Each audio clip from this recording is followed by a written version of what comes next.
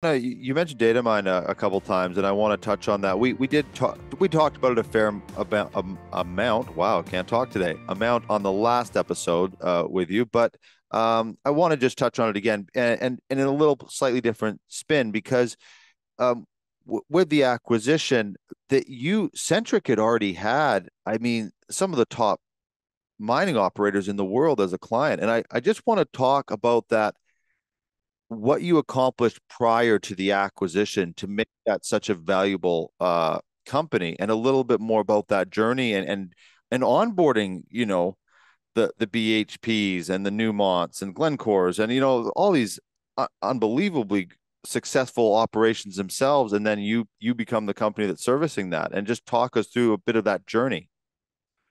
Well, look, fundamentally, I think I started the conversation by saying that I've never seen this as a software company. That's never the way I position ourselves. We position ourselves as a company that helps organizations with breakthroughs, with fundamentally improving the business. And it just so happens that we see information management, or the rapid transformation of information to decision, as a tool behind that. And we were very deeply embedded with our early customers, very deeply embedded. We would make a pitch to these organizations, some of which you mentioned, and we would demonstrate to them a fundamental understanding of the business problems they had. And I think this is what differentiates a software company from should we say, a consultancy. We gave our customers confidence that we understood their problem at least as good, if not better, than they did, Mm. in particular around the ops and around the ore accounting side of the business. And so by demonstrating that we had that level of confidence, and then solving that problem with the tools that we provided and integrated to other tools, it's not just us. We really became embedded with these organizations who saw that we could help solve problems. Some of them were very challenging, and some were able to solve fairly quickly and easily.